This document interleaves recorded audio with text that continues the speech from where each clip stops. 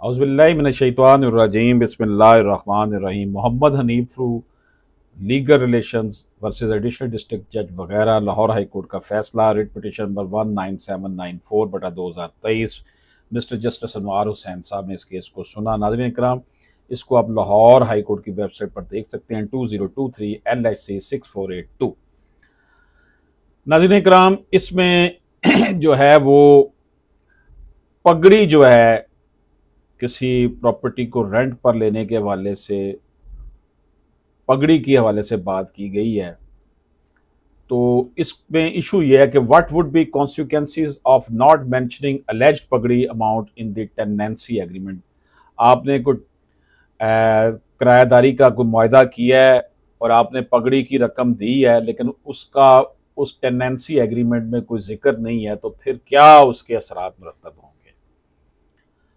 The amounts paid or property transferred in terms of Pagri agreement, which is not recorded in the tenancy agreement, cannot be treated as Pagri under Section 2E read with Section 6 of the Punjab Rented Premises Act 2009। अगर उसका agreement में जिक्र नहीं है तो उसको फिर पगड़ी को ट्रीट नहीं किया जाएगा, आपको वो रकम की कंपनसेशन नहीं मिलेगी, वापस नहीं होगी। Section 2E of the Punjab rented premises act 2009 defined that पगड़ी includes any amount received by a landlord at the time of grant of renewal of a tenancy except advance rent or security। जब कोई किराएदार कोई दुकान, कोई गोदाम, कोई मकान, कोई चीज़ भी किराए पे देता है तो उस वक्त कुछ रकम एडवांस लेता है या बतौर सिक्योरिटी लेता है, और एक और रकम की किस्म है जिसे हम पगड़ी की रकम कहते हैं, उसको डिफाइन किया गया है 2E में। खास तौर पर जब ये रिन्यूअल की जाती है, उस मुआहदे को रिन्यू करते हैं जो किराएदारी का मुआहदा है, तो उस वक्त सिक्योरिटी और एडवांस की रकम के अलावा पगड़ी भी मांगी जाती है। तो इफ एनी पेड बाय, अब इसमें यह है कि section 6 of the act contemplates that the pagdi amount, if any, paid by a tenant is to be recorded in the tenancy agreement and includes payment to the landlord। अगर कोई पगड़ी की amount अदा की गई है और उसका तज़किरा एग्रीमेंट में है, जो रकम अदा की गई है लैंडलॉर्ड को, फिर तो माना जाएगा। Absence of any reference in the tenancy agreement about the pagdi amount earlier executed indicate that both the agreement are not so intertwined and related to form part of one and the same transaction and to be read conjunctively. This fact alone is sufficient to create an adverse inference in relation to the genuineness of the Pagdi agreement as well as the tenancy agreement। तो गोया के अगर रकम अदा की है और उसका टेनेंसी एग्रीमेंट में जिक्र नहीं है तो फिर उस अमाउंट को नहीं माना जाएगा। ये आप इसको देख सकते हैं। ये लाहौर हाई कोर्ट के फैसले में तफसील के साथ भी बयान किया गया है कि जनाब, अगर जब आपने रकम दी और उसका कोई रेफरेंस नहीं है, कोई एग्रीमेंट नहीं किया, ख़ास तौर पर जब रिन्यू करते हैं तो जनाब जो आपने एडवांस रकम दी होती है या सिक्योरिटी की रकम दी होती है, उसके अलावा भी अगर कोई आप रकम देते हैं, उसे पगड़ी कहते हैं। तो उस पगड़ी के हवाले से अगर कोई एग्रीमेंट नहीं है तो फिर डेफिनेटली यही माना जाएगा कि आपने वो रकम अदा नहीं की हुई जब तक कि उसका रेफरेंस उस टेनेंसी एग्रीमेंट के अंदर नहीं आएगा। तो ये नाज़रीन किराम बड़ी एक इम्पॉर्टेंट प्रपोजिशन है। आम तौर पर लोगों को इस हवाले से काफ़ी मसाइल का सामना करना पड़ता है कि पगड़ी की रकम जो अदा की गई है वो वापस नहीं मिल रही, तो उसके लिए फिर ज़रूरी है कि आपने उसका इंदराज उस वक़्त किया हो जब आपने वो रकम दी थी, यानी कि affect of not mentioning allege पगड़ी अमाउंट इन टेनेंसी एग्रीमेंट। तो उसका फिर क्या असर होगा उस पगड़ी के अमाउंट का जब आपने तज़किरा जो है वो एग्रीमेंट में नहीं किया। तो इस हवाले से ये बड़ा लंबा फैसला है, 14 सफ़े का फैसला है। इसकी डेट ऑफ हियरिंग 14/11/2023 थी और ये अपलोड किया गया है लाहौर हाई कोर्ट की वेबसाइट पर दिसंबर 2023 में। और इसमें उन्होंने जनाब बड़ी तफसील के साथ इस फैसले को बयान किया है जस्टिस साहब ने। और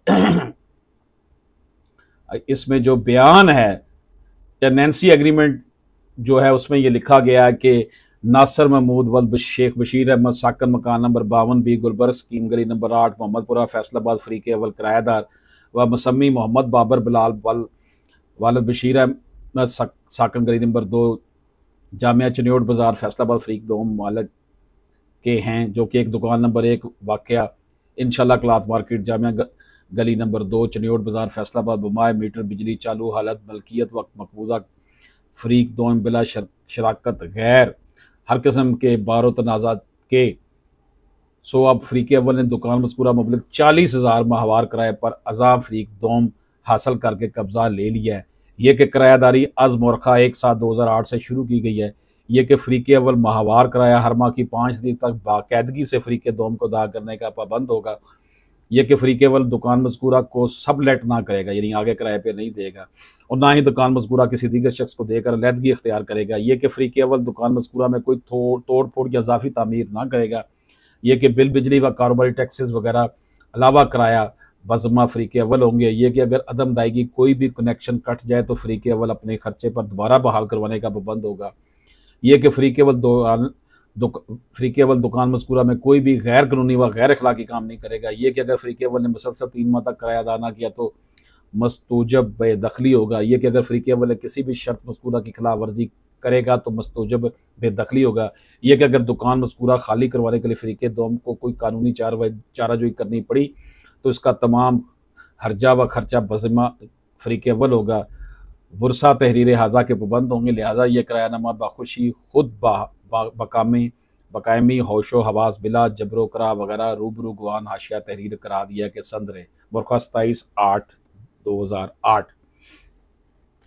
Moreover, the respondent, while appearing RW1, also stated as under वो लामहदूद किरायानामा है, इसमें पगड़ी का जिक्र ना था। बाबर बिलाल के पास 3 माह तक किरायादार रहा था। बाबर बिलाल के फौत होने के बाद इसके असल मालिकान का मालूम ना था। बाबर बिलाल के बाद दिलावर को किराया देता था। वो साहिल का भाई हाजिर नहीं है, इसकी तहरीरी मलकियती सबूत जायदाद मतवदिया ना देखा था। तो इन view of the above discussion finding of the courts below to the extent of return of पगड़ी are erroneous as also result of misreading and non-reading of evidence and hence are not sustainable, and the respondent is not entitled to receive any amount on account of pagdi. To this extent, the judgment of the learned appellate court below is modified and the respondent is obligated to forthwith vacate the rented premises along with payment of monthly rent due till date. उनका जनाब रकम आप अदा कर दें लेकिन आप पगड़ी नहीं ले सकते। पगड़ी जो है वो आपने अदा जो की हुई थी उसका कोई मामला नहीं है। तो केस जो था ये था, the present constitutional petition has emanated from the third round of litigation between the party. The contest stated that when predecessor in interest of the petitioner, namely Muhammad Hanif, filed an eviction petition under the Punjab Rented Premises Act 2009, इन्होंने जनाब एक eviction petition दायर की थी मोहम्मद हनीफ ने, जो कि फौत हो चुके हैं, और कि जनाब ये दुकान खाली कराया जाए with the advertisement that the respondent is in occupation of the rented premises and has committed default since June 2018 से किराया नहीं दे रहा by not paying monthly rent 30,000. It was further averred that the tenancy was created between the respondent and deceased brother of the petitioner, namely Muhammad Dilawar. इनके दरमियान ये tenancy हुई थी। In first round of litigation, the leave to appear and contest filed by the respondent under the act was declined. Wide order dated 16/2009. However, an appeal preferred by the respondent, the matter was remanded to the rent tribunal for decision afresh. In his leave to appear and contest, the respondent asserted that tenancy is perpetual as he was put into possession of the rented premises by one Muhammad Ashraf, son of Sheikh Muhammad Hussain, who was the ex-tenant in the rented premises, with the consent of brother of predecessor of petitioner, namely Muhammad Babar Bilal, and an amount of 26,25,000 was paid to said ex-tenant as pagri in terms of an agreement dated. उसने कहा जनाब मैंने इसे, बंदा फौत हो गया जो मालिक था दुकान का, उसके भाई से मैंने ये दुकान ली थी और मैंने इसकी पगड़ी ये अदा की थी, लेकिन पगड़ी का कोई सबूत नहीं है, इसलिए इसकी वापसी नहीं होगी। इजाज़त दीजिए। अल्लाह हाफिज़।